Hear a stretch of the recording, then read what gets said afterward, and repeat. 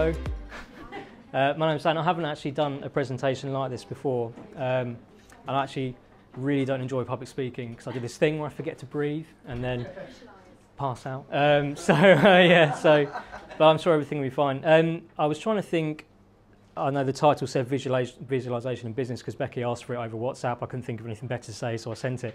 But actually, what I'm going to try and do today is explain a little bit about what we do without going into too much detail, but also my journey from in my bedroom to starting the business and having some guys kind of working around me, which is great, and also talk about how you guys can leverage like the clients we work with. So there's a lot of weaknesses in their businesses that can be exploited by people who work in marketing. It's probably a nicer way of saying that.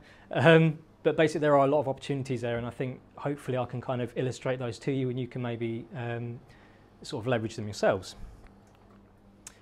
So basically all I'm going to do today is talk a little bit about us, about Durty. I'm going to talk a bit about our clients and the challenges they face and how you guys can leverage these as opportunities, and then we're going to talk a little bit about a case study that kind of illustrates some of those facts. So who are we? We're Durty. I'm Durty. I've got two guys who work with me. We're a technical content creation agency, which I think is the best way I could describe what we do. We end up doing a lot of stuff for our clients, but primarily we use some very advanced software and techniques to create really cool videos and interactive experiences for them, which could be on iPads, could be VR, could be videos, could work on websites, could be on show stands. That's kind of the stuff that we do. We're based in Maidstone, obviously, in Kent.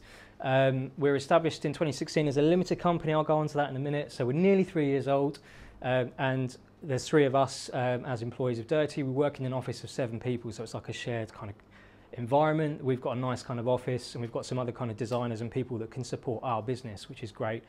So they're individual businesses themselves or freelancers, but we all kind of work together, which is a really nice environment. It seems to be the way things are going. So we solve problems and we implement technical content strategies for our clients. This is a little video which is just going to run through a few of the projects and bits and pieces that we've done recently.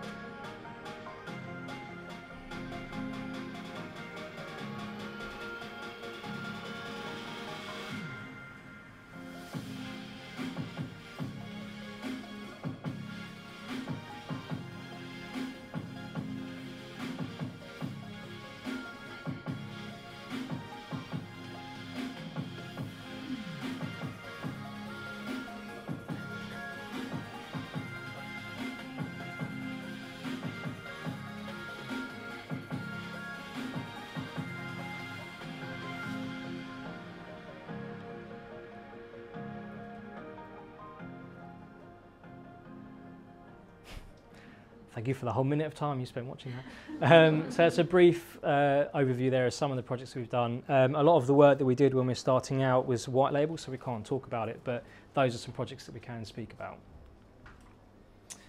So how did we get here? How did I get here? So I started, as I said, in 2016 after a year as working as a sole trader. I put those air quotes in because I spent most of that time building a motorbike, and I got a puppy and got married and didn't really do a huge amount, if I'm honest, in terms of growing my business. But I was doing a lot of branding and web development work and consultancy. That was kind of what I was doing. I wasn't doing any kind of CGI or 3D at that point. And I was like, you know, I left my job because I got sick of working for people when I didn't really believe in the company and I couldn't do what I wanted to do. So I wanted to make cool stuff. I wanted to love going to work every day. I wanted to have a healthy life balance as well. So I started as a limited company, and I started in the business. Well, actually, originally I started in my bedroom, and then I moved to the business terrace, which was just over in Maidstone, just down the road in King Street. And I took a hot desk space, and I did more work on this hot desk in a week than I did in like 2 months at home. So they said, oh, we've got a 3-person office come available. And I thought, well, I've only just committed to like a £50 desk. You know, do I want to go to a whole office? It's 10 times the cost. but I did it, and I brought a guy on board who actually worked at a picture framing stall in Fremling Walk, and I put this job advert out, and he came back and he was like, I love zombies and I love games and I really want to do this job, like please give me a chance. And I just thought, you know, he's a great guy, came on board, trained him up obviously, and obviously recently took on Terry, who's joined this year. Say hi, Terry. And Terry's obviously helping out with a bit of account management, but primarily supposed to be digital marketing and helping us to push the business out there, which is something we've never done. So why did we move into like this technical marketing sector? It's obviously a bit of a complicated area. First of all, nobody's really doing it that I could see, not in Kent, not in the southeast. I struggled to see any big names. There were people that did bits and pieces, loads of people in London, but nobody in Kent. So obviously nobody was doing it, but the downside was it's very expensive. So I knew what I wanted to do. I looked at his videos, I thought, wow, those videos are amazing. I didn't know how to do them. I didn't have the equipment to do them, all the software. I didn't have anything, so I knew it was going to be expensive to get there. And basically what I did was just started obviously on my own and then grew the team very slowly and gradually to bring the PCs and everything in-house. And my motto has always been do more with less. So clients that we deal with aren't fussed that we're not a 20-person agency or a 15-person agency because they don't have to spend 50 grand for their project. They can spend, you know, a tenth of that. They're really interested that you know their problems and you can solve their problems, and I'm going to come on to that in a bit. So I don't feel like I needed a lot of stuff to try and impress these guys. We just needed to go in and have the right mindset, basically. So the challenges were big clients need convincing and educating. So I sat in my bedroom with nothing to show them, thinking, I want to work with that client, I've got no way of doing it. So what I started doing was working with, we needed to build a portfolio, or I needed to build a portfolio of work. And I thought the easiest way to do that, I don't have the time to manage the clients, I don't have the time to go and do all of that stuff. So I started working on a white label basis with agencies. So I spoke to agency people that I already knew and said, look, I want to do this stuff. And they were like, oh, we've got clients we can talk to, might be interested in that. We'd go in and I basically just sell it so low, at so low a cost, sorry, they couldn't say no. We would get the work, I would get the work and the agency would get the work, and I'd have to basically figure out how to do it. Obviously the client wasn't overly fussed, they had very low expectations. I got to learn the stuff, and I did build a portfolio, but I couldn't share it because it was white label. So the first kind of 2 years, I would say, primarily most of the work we were doing was white label, and it wasn't 3D work, it was a bit of website work and consultancy. I went to one client, they were like, our printer's broken, can you take a look? I was like, yeah, all right. You know, so it was a little bit of everything, to be honest. It took time to get to the stage that we're at. So I lowered the cost to get in the door and then built the accounts like, over time, direct relationships with the client, tried to get in as senior as possible, tried to get in at like the managing director or CEO, the guy who ran the business, and understand why they're running the business, why are you doing this, how can I do stuff that's going to help you? Because you know, your marketing managers and directors and account executives, those guys leave the business. The managing director doesn't leave the business. If you can get in well with him, you're sorted. So, or her, sorry, him or her, sorry, you're sorted. Retainers we bought a retainer client on last year, which was great for the business because I thought, fine, I don't have to worry about paying my mortgage every month. But actually, it's great because it helps with cash flow. So retainers are where you obviously agree to a fixed sum of work over a period of time. It's a blessing because obviously you don't have to worry about money. But the curse is that client like owns you. They want you to do everything for them. You are their one sole priority, and that has meant obviously we've done some fantastic work. And actually, it's Kinley, the case study I'll show you at the end that we're on retainer with. But it's a good point to make. It can be a curse. It was a lot of money to get everything done legally to get in the door. And it obviously has paid dividends in the long term, but has been very difficult to manage other business. And basically what's happened is all the business that we were getting before, well, like Kinley was down here and other business here, as they've risen, all the other businesses dropped off because I haven't had the time to go out and do everything else. I've been so busy focused on this account. So if you're going to get onto retainer, it's a great way to do it, but just be aware of that, being realistic and managing expectations. We need to revamp our website and everything. I have been saying it for ages. Promised Terry we'd do it in January, it's still not been done.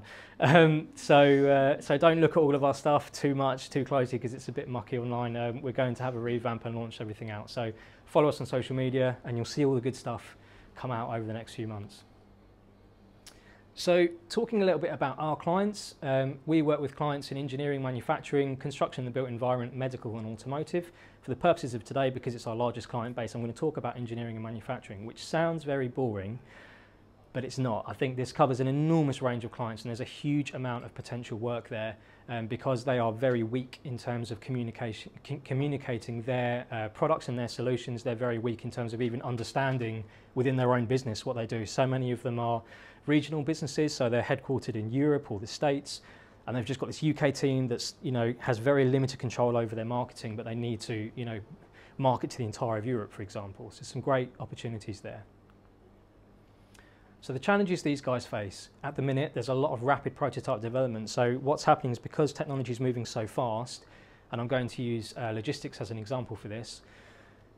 So for example, with logistics, there's a huge movement to automated logistics. So for Amazon to get a package to your door, the sheer amount of work that needs to take place for that to happen is phenomenal. So from the second that you're actually using the app and you're looking at a product and you've added it to your basket, a little bot Amazon has already put that package in a tote. It's already started picking it before you've even gone through the checkout. Because odds are, if you've picked that product and you're going to order it, even if you don't, somebody else is. So they've got an enormous amount of technology that's running to achieve all of these goals. And because it's moving so quickly, a lot of the subsidiary companies that sell to Amazon, obviously Amazon don't manufacture their own equipment, they buy other people's equipment. Those guys have to prototype so fast to get in the door at these companies. It's phenomenal. So they have to come up with ideas and visualize these products before they've even had a chance to test them or even build them. So that's where we come in, obviously, is help them to visualize something that they've made in their minds that doesn't actually exist in real life yet. They're obviously struggling with cost-focused procurement. So obviously everybody's doing very similar stuff and everyone's getting beaten with a stick because they want to pay less money. There are so many suppliers that can do the same thing, and everybody has to try and help to meet those costs. And there's a lack of internal knowledge and coherency, which I think is widely not spoken about, but is present in every single client that we've dealt with, especially the bigger clients. They, in their own teams, even the UK sales guys don't know their product. They don't know what they're selling. So it's useless talking to them to try and get the information about, what you should put in the video, because they don't even know it themselves. And you don't find that out till halfway through the project when you speak to someone who does know what they're doing. So these are all challenges. So what they need to do, they need to inspire stakeholders. So the people who like pretty things but don't necessarily understand the ins and outs of it just have to be inspired to get them in the door. They need to convince the guys who are spending the money that it's a worthwhile long-term investment. So although a product may be expensive up front, actually it's going to save you 10 times that cost over its life cycle, or it will allow you to expand your system. And they have to enable installers. So the guys that actually then go and fit that equipment and actually physically install it, what are their materials? Are they looking at a manual? Are they reading an app to understand how to do it? They're watching a video. They need materials that cover all of these bases. So this represents obviously a huge opportunity for us, for you. And what we found with our clients, these are kind of the big things that I've noticed. They all want a reliable partner through the freelancer revolution. So a lot of them are working with freelancers. They're happy to. The people that are actually in the marketing department don't necessarily want to speak to a big agency, because that big agency can't possibly do everything they need. They need CGI, they need VR, they need filming, they need a microsite and an ad campaign, they need SEO. It's very difficult to find one person that can supply all of that stuff and can do it well. So they're happy to use freelancers, but then the next challenge for them is you've got one marketing manager who's trying to handle a whole bunch of freelancers. So what we do is we go in and we basically say we're a partner to work with you, and we do this animation, and we usually end up getting involved in the other aspects of the bits and pieces as well. And we then lean on freelancers, and we're very open about that. We say, I've got 3 guys that do filming, they're all great, but this guy's a perfect match for you because of X, Y, Z. We've got Adrian who's in the room who does CAD. We don't do CAD ourselves, we need SolidWorks, we go to Adrian. We've got this kind of network around us, and as long as you understand their product, they're very comfortable to give you control and give you leverage over that. So I don't think anybody needs to feel too small. If you go in there and you speak to a client, regardless of the size of the project or the account, you can win it if you can basically prove that you can do that work. So trust and knowledge are key, and my mantra is just take the time to understand the client, just ask questions, probe them. Where do you make money? What is your best sale to date? What was the best client that you spoke to? We try and run some focus workshops because we find that marketing is just completely disconnected from the business and is usually sitting so close to the CEO and MD that it's very far away from its actual clients. So we'll say, right, can we speak to your installers, the sales guys, the people that actually deal with the projects and have to answer the same questions every day? If we could make a video which answered the question that 20 of your sales guys are answering every single day, and they just send a video, surely that's going to save you some time. So we ask the right questions, we try and pull as much information as we can, and we challenge them on what they've asked for. They go, we want this thing. We go, that's great, but actually that thing isn't going to help you with all this stuff that you need. And actually, how can we take this project that you've got and break it up into multiple smaller things that you're going to get more value from it than just the one thing you're doing? So let's say you were going to do a video, you could spend $3,000 and get a video that has one use, or you could spend $5K and you get a video that can be split into 4 other videos that could be used on social. So we want to produce useful materials for them which are cost efficient, targetable and memorable. So I'll speak about that basically in the case study that I'm about to go through. I don't know how fast I'm going. I kind of feel like I've rattled through all of it and we're barely there. So this is a client that I basically brought on board last year, and we landed with them for a retainer, which was great. But it started out as just a LinkedIn post, and I just happened to be browsing LinkedIn one day, and somebody that I knew had commented on a post of somebody who was looking for a 3D animator. So they weren't even mentioning me. I just saw the post. I noticed they were all about 2 weeks old. I thought, I'm too late to the game, but I put my comment in there anyway, and it just sort of niggled me. And I thought, do you know, I've never done this before, but I'm just going to pick the phone up. And I just picked the phone up and I called the guy. I just said, he was obviously a very busy man. I happened to get hold of him. I just said, look, I've seen this post and I've commented on it. I've probably missed out. He said, you have missed out. We've got another agency that are already doing the CGIs, but it's been 2 weeks. They promised us these 7 images and they haven't done a single one. So I said, fine, send it over to me. I'll get you an image over by the end of the day and I won't even charge you for it. He said, fine. So we sent it over and we did it and we got in there. He said, right, come down, let's have a chat. So we did. Then we pinched all the work from the other agency, shamelessly. And I started talking to him, and he said, you know, I want to do all these things. This is my vision for our product that we've got. You know, we've got all these disparate things that we've created and I need to collect them together. I want to have one uniform campaign that I can go out and I can sell it as a solution. So I said, right, if you want to do that, rather than us making an image of one product, we need to come up with an entire scene, a whole layout of all of your products, like feature everything in there, every challenge that engineers come over, everything that you can possibly do, put it in one scene, let's make it. Once we've made it, we can make as many videos as you want from it. It took a lot of negotiation because, you know, he got me in there for one image and I was trying to pitch him a massive retainer. It was like pretty much our annual turnover in one hit. And it took a lot of negotiation. I had to pay a load of money to get all the contracts in place and everything. But we did manage to get it all signed off, 6-month term, and we engaged with them, and I literally just tore their products to pieces. So went in, met the teams, spoke to the people that installed it and all of the ancillary products, and just said, right, rip it all to pieces. Let's start over. What are your problems? What do you want to do? And basically what we've done so far today inside the retainer, we delivered 2 major campaigns, or one's about to go live and we've delivered one already. So the first was what they call their hero product, which is this aluminium edging, which is going to mean nothing to you guys, but it basically sits between grass or a soft landscape and a hard landscape like a pavement. And it basically means that they can install this boundary very, very quickly. So it's a key product for them. They've been selling it for years. It's kind of the thing that they make the most of their revenue on. But they felt it was a bit unloved. It hadn't had a lot of attention. And they said, we want to redo the images for this. And I said, look, let's run a whole campaign. And the marketing manager loved it, loved the idea. She was like, great, I want to do it all. I want to get it all done. I want to launch a new campaign in 3 weeks. And I was just like, okay, I'm sure we can manage it. So we built them a microsite.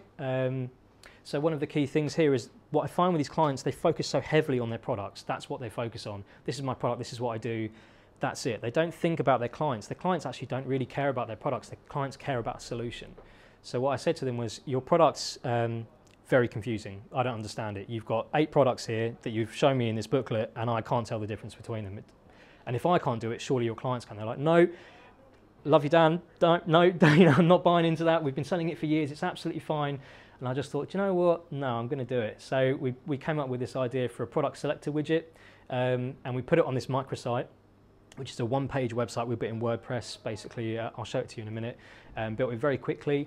We put a video on there that we'd produced and a couple of CGIs, and they loved it. And they put it live. And they saw in the same month, so put it live in January. By end of February it showed an 80% uplift in sales versus the previous year. So a massive increase, obviously in sales.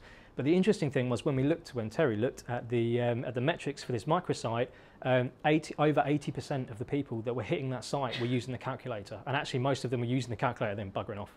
So it was a very clear need that they needed a calculator, a selector for their products, because their clients didn't understand how it worked. So what actually started to happen was the microsite started ranking above their website. even though we put it live for a month and we didn't do any SEO, well, other than the email campaign, didn't do any SEO around it. So they said, right, no, this is a problem. Suddenly everyone's going to the microsite rather than the main website. So they then started beating their web agency with a stick and going, you need to make all this stuff that these guys have made and put it in the website because... So I got an angry call from their MD going, what the hell are you doing? So look, I'm really sorry, it's not my fault. We just made this thing and it's taken off. So we shared everything with them, and obviously in time they're implementing it on the website. So I'll show you that website in a minute. The second project that we did was just massive and nearly killed both Adrian and myself. It was just enormous. And this was where I said I wanted to sell the entire product range in one hit. So it was a huge amount of work, and then unfortunately their lead 3D guy on their side, the CAD guy, fell ill and was taken off the project, you know, literally a week in. Hence why Adrian came on board and helped out.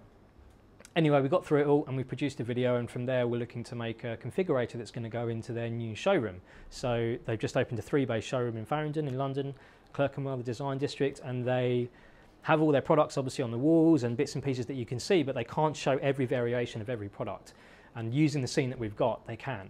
So we're going to build that into something they can use on an iPad or with VR headset. They can actually see, like, what does that look like if I change that color or move that product over there, or, you know, they can actually interact with it. And it's a very powerful tool for them because the people they're dealing with fall into the first tier of people that I mentioned, these stakeholders. You know, if they can't see it, if they don't understand it, they're never going to specify it because they can't fit it into their design. Anyway, there you go. So I've gone through that really quick. That's pretty much the 2 case studies, and I'm going to just show you quickly if I've got time. I think I've got time. The 2 that I've got, and I'll just come back to this slide in a minute. So obviously you can ask any questions you might have. And now it's died on me. So this one here, I'm just going to biggerize this. So this was their edging, looks tiny on that screen.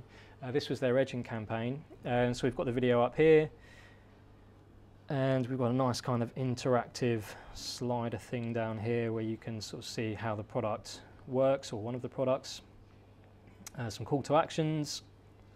And this is the little calculator that we made, which is basically a questionnaire plugin for WordPress.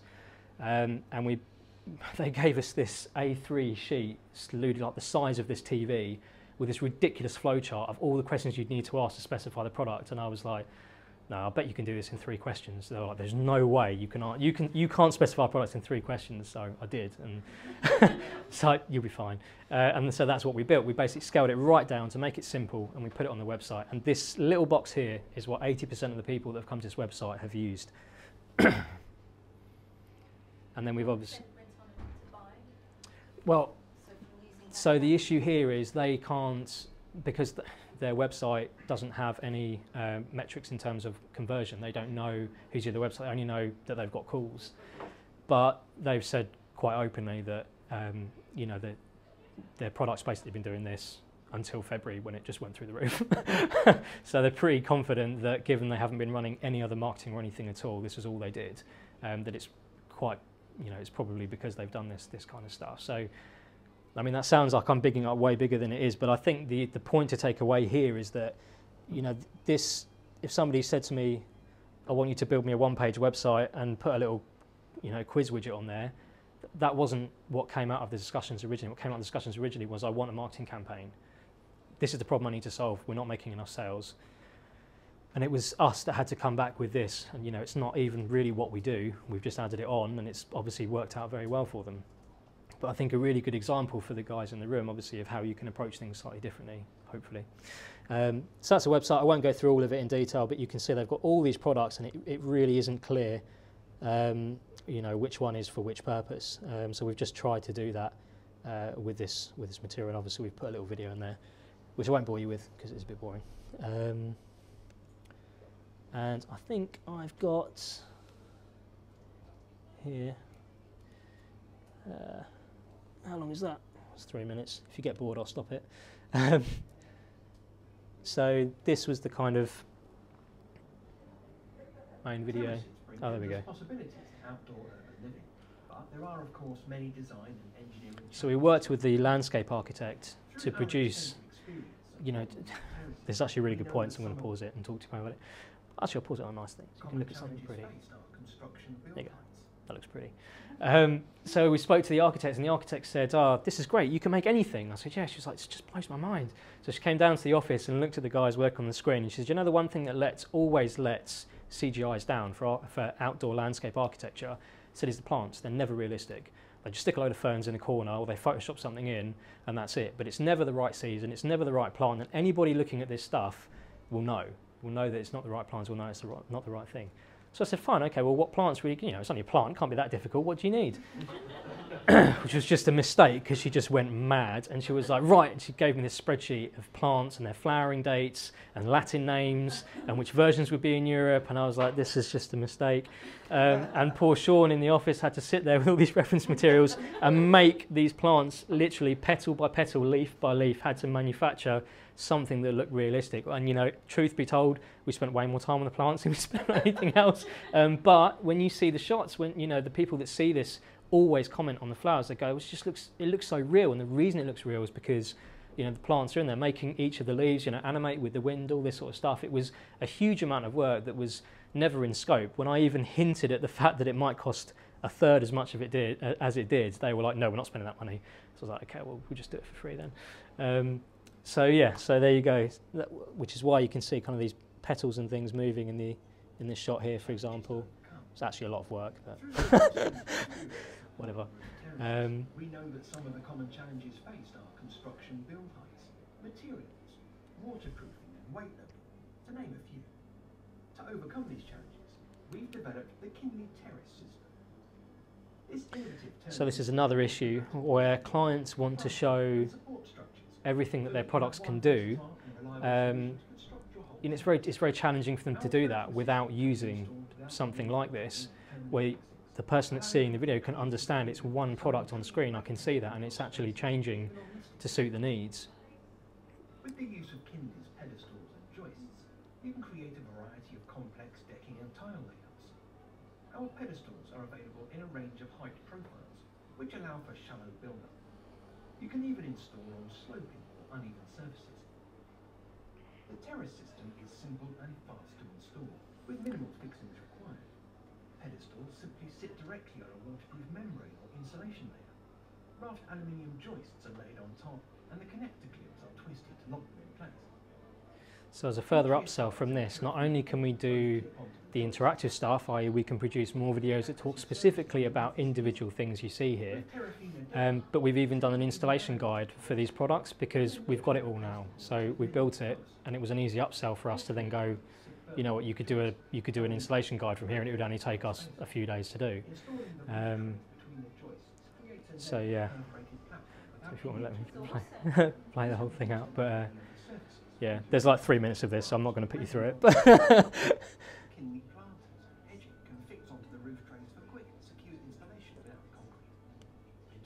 So we've got these nice kind of beauty shots at the ends here, which I'll show you. The Kinley Terrace gives you true flexibility in designing for private, residential, commercial and public outdoor spaces. The Kinley team is this is stock footage. Again, no one likes having their own staff in the shots in case they leave. So we've just got a generic guy sat at a computer. They're like, "Can you get some orange in the background?" I was like, "Yeah, I'll see what we can do." Right, so there you go. Has anybody got any questions that they want to